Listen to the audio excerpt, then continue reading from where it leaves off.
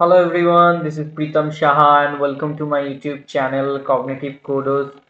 So today we'll see another PWC interview question. This question is very important and little bit tricky question. Please do not skip the video and see the whole video. Then you will get understand. Very simple, I can say, but it's a tricky thing. Okay, interview this kind of question. They are very much asked. Okay, this kind of question for getting your logic clearing, how you are clearing, making the logic to get solve the problem. Okay, so let's see how what is the question and how we are solving. Okay, I will solve based on my way. If you have any other approach, you can also do and comment on the video comment section so that I also can learn from you guys. Okay, okay, and before going ahead, just I want to introduce my channel Cognitive Coders. Okay, here we used to upload data engineering related stuff. Okay, so please go through our videos if you like this, and please do subscribe our YouTube channel, and please share with your friends so that we can reach to the broader audience. Okay, so without wasting time, let's go to our notebook. So this is the question. Okay, data validation between source and target table. Okay, we need to do data validation between source and target table. So whatever data they have passed from source table, we have fetched from source table. So the same data, the correct data is it exist on the target table or not, that we need to validate. Okay, so how we'll do? First we'll see the given data. Okay, so we have two tables. Okay, one is source, one is target. Okay, data frame. Okay, so source data frame we have id and name. Okay, so target data frame also we have target id and name, but in source data frame number 3 id has c and 4 id has d, but here number 3 id is x, 4 id is a. Okay, so it is not matching. So how we'll find out? So we are doing it for just few four data with four data, but in real time it will be much big. Okay, so we'll see the optimal solution. Okay, so I have written the whole code. Okay, for saving the time I will go through each and every code line. Okay, and we'll try to make the understanding better for you guys. Okay, please stay with us. So first what we'll do, first I'm importing the function whatever it is required to do the spark activity.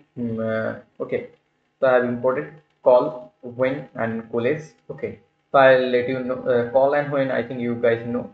If you don't know coalesce, don't worry, I will explain it.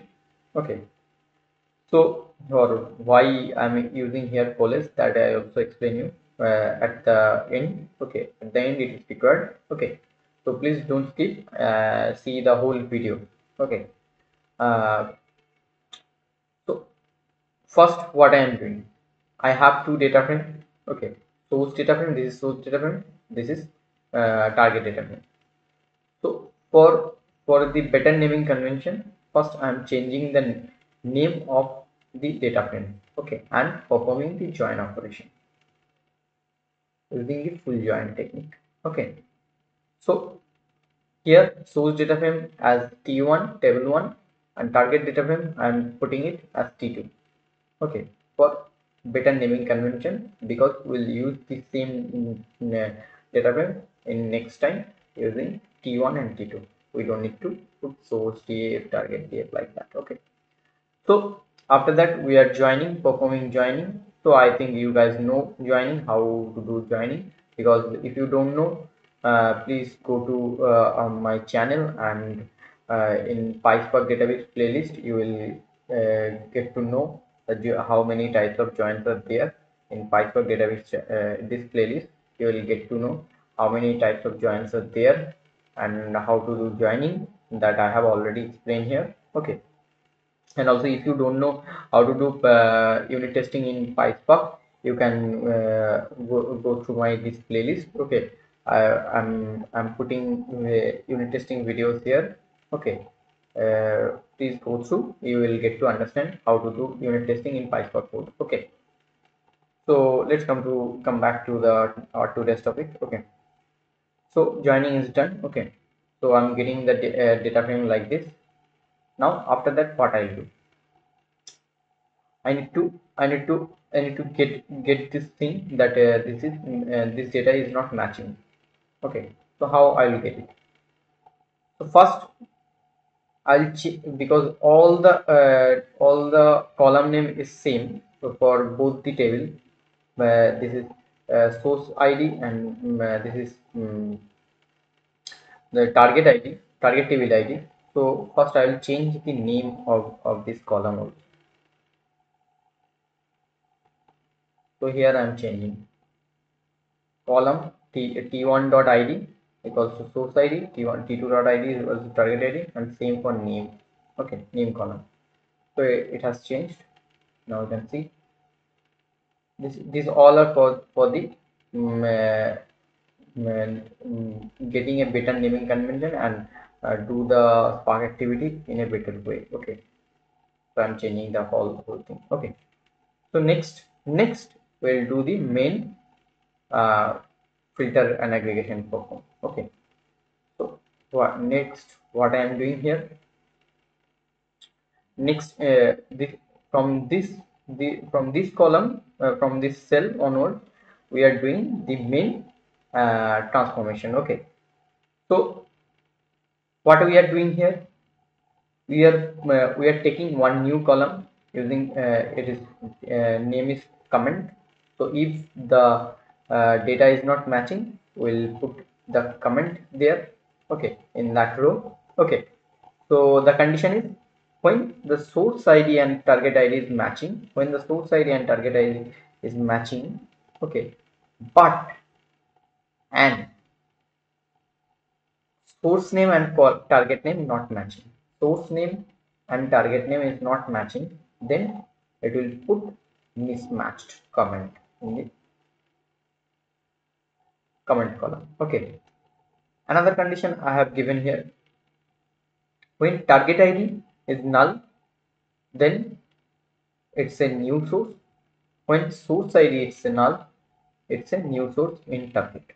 Okay, so if you are not understanding this, don't worry, I'll explain it later. Okay, first we'll see this condition.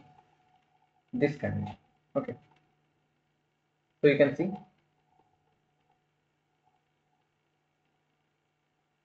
so this target id and source id is matching, but source name and target name is not matching. That's why I'm getting mismatched comment. Okay, and here everything is matching. I have not given any condition for this, that's why it's a null. Okay, so now what I need to do, I just need this id and comment. Okay, so as return in return. Okay, that these ids are not matching, because my question is we need to validate the data uh, between source and target table. Okay, so here it will be 2 times data validation I have given here.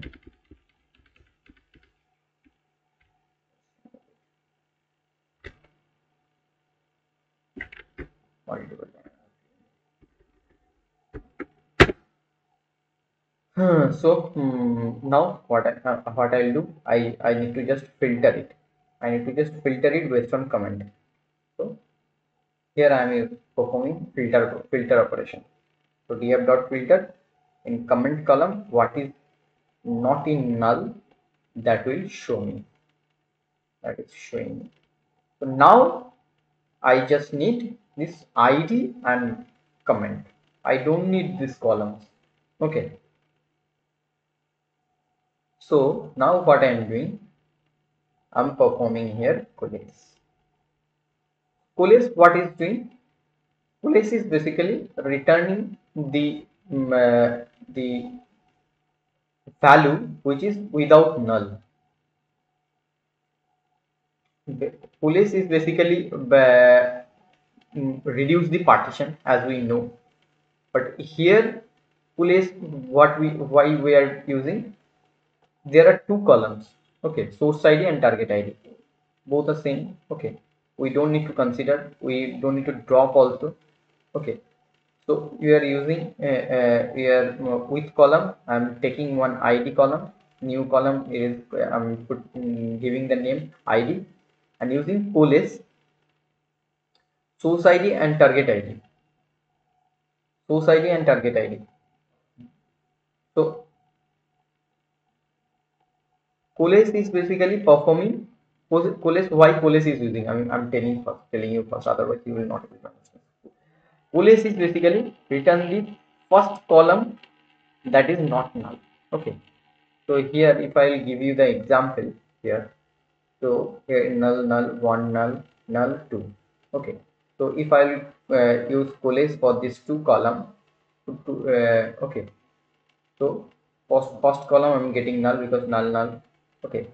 Second column I'm getting 1, third column I'm getting 2. Whatever it is without null, the first of the column that it is considered. So here there is no null, this is 3 and 3, this is also 4 and 4, so it will consider it is in 1 1 3 1 1 time 3 and 1 time 4, okay. 3 id is mismatch, 4 id is mismatch. So here when I'm using coalesce, so both the column it is coming to in one column, so I'm reducing the column also here. So data size also it will reduce. For here we are doing with small data, but in real time we will process GBs of data, okay. So in that case this will improve the performance also, okay.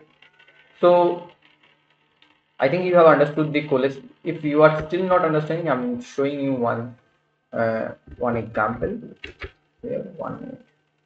Let me show you that example. Then you will get to understand the coalesce function. There is nothing much rocket science in coalesce. Okay. So here I'm putting another data. Then you will get to understand 4, 5. If I'll put it here.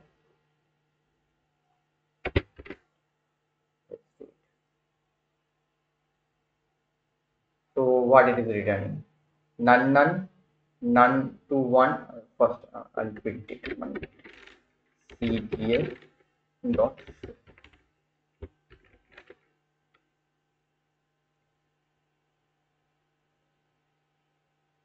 Okay, okay.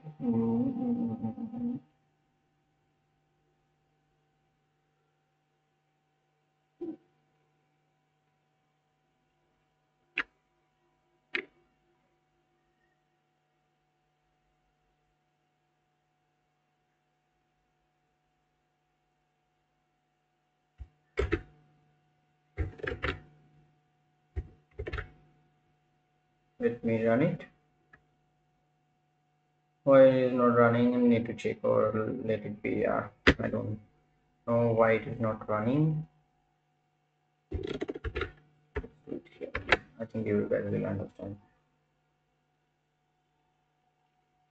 So for none, okay, here it is none, here, and here it is none. Both is none, so it is considering the null value. Okay. For here it is 1 and none. It is considered the 1 only. For here it is none and 2. It is considering 2. For here it is both have value. Both the column has value 4 and 5. So here return the first column that is not null. Okay. The first column is 4. So it is returning the value 4. So in this way coalesce is working. I think you have understood now the concept. Okay. So let's delete it. Not record now. So one thing is pending here, these conditions. So now we'll see this condition. So when target ID is null, so here I'm not getting any target ID null. So this and source ID also there is no null. So that's why I'm not getting any new in target, new in source. So now we'll make the data like that. So we'll add one data here. 5 equals to E.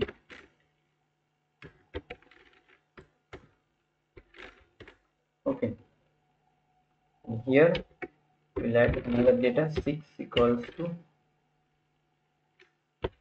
G. Okay. Now if I'll run the whole cell once again, all the cells, now I'm getting this. So for this to when condition, I'm getting the data. So here you can see 5 I have added in source table.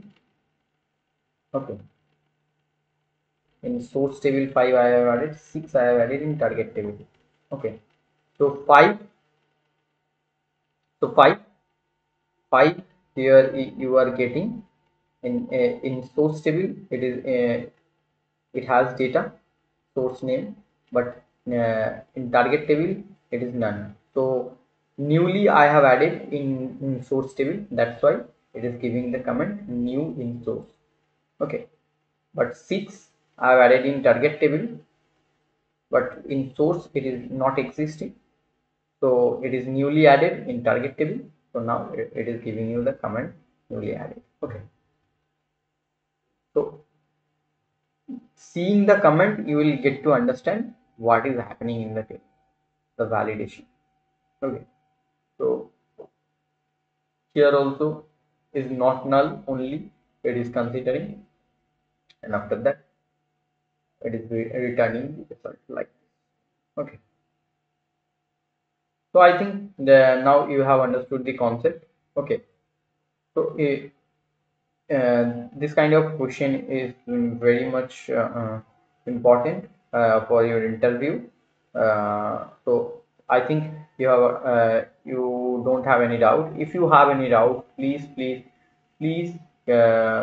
comment on the video comment section, or if you want to clear any other question regarding interview, you can also comment on that comment that question in the video comment section, so that we can make video on that. Okay, and you can also mail us.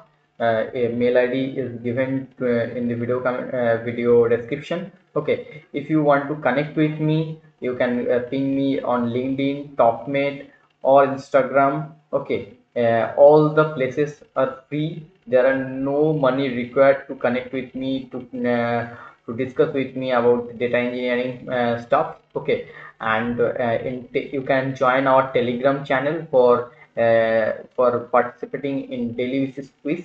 Okay, we are putting MCQ questions and to daily basis you can answer that. Okay, and daily basis update also we are giving there in Telegram and WhatsApp channel. You can join there for getting all the updates regarding our channel, regarding the videos. Okay, if you want any other types of video, you can also comment that also in the video comment section, or you can ping me in LinkedIn. You can request me. Okay, so thank you for watching this video. If you like our video, please do like, share, and subscribe our YouTube channel, and please share with your friends.